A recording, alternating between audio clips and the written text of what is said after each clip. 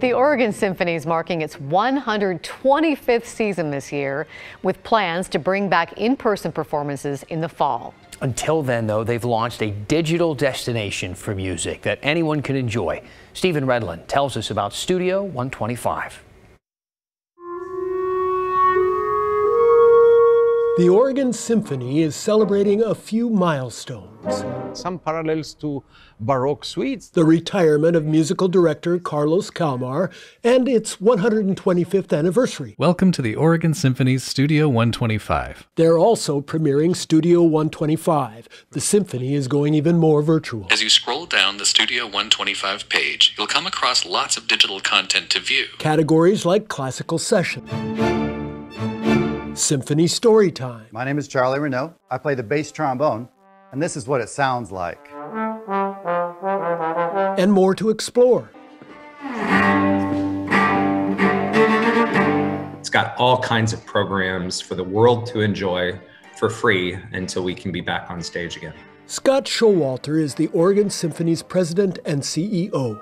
For the 40 staff and 80 full-time artists, the past year has been tough. Last year was different. Tell me what you guys went through. Our business is ultimately based on in-person experiences. But even in the pandemic, the music plays on. Jesse Montgomery to Mendelssohn to Mozart. I mean, there's definitely a little bit of everything. Anna Klein, Caroline Shaw, there's just so much good stuff. The symphony's principal bassist, Braizahn Jones, has been busy creating these online performances. With unrest in our city, healing music is even more important. I think that's a very graceful process that music has a huge part in, and it really brings people together to kind of like bond over these once contentious issues and maybe turn them into something more productive. The symphony played to hundreds of thousands in Portland in the past seasons.